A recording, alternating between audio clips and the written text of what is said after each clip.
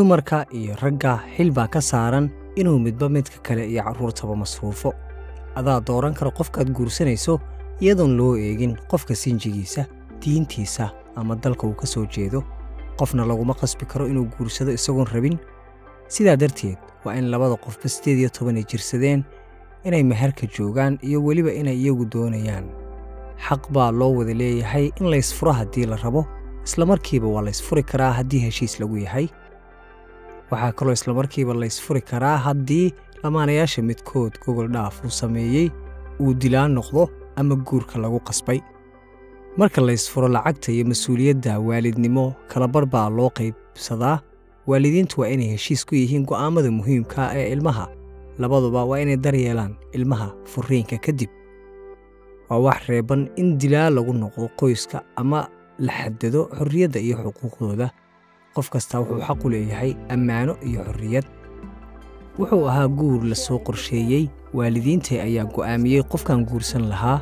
arrinkaas wuxuu ahaa mid ciqaab ah ma aanu ahayn shakhsi wanaagsan wuu u jir dili jiray naftana inuu iga gooyo ayuu igu handadi jiray wuxuu ahaa mid ilaalin badan wuxuu rabay inaan lacag u soo shaqeeyo balse dib dambe igumaanu ogolayn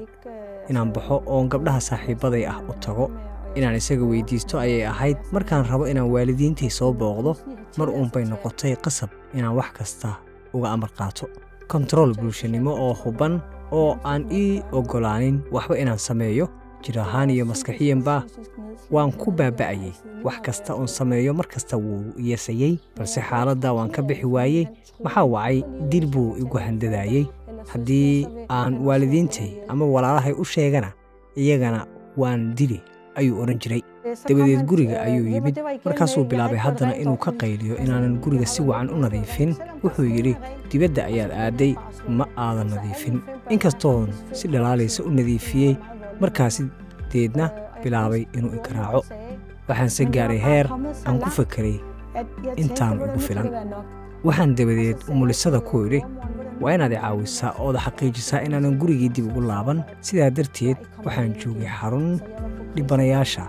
waxaana ii hirgelay furitaankaygii booliska denmark dadka way caawiyaan ma aha sida dalalka kale looma baahna in la boqo dalkan qofka dumarka ah keligeed ayay noolaan kartaa gargaarna ka heli kartaa degmada iyo hay-adaha bulshada meelo badan ayaa gargaar laga heli karaa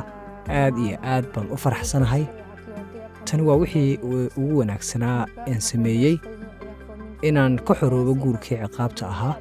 carruurtaydu waxay heleen xorriyaddoodii anna waxaan helay xorriyaddaydii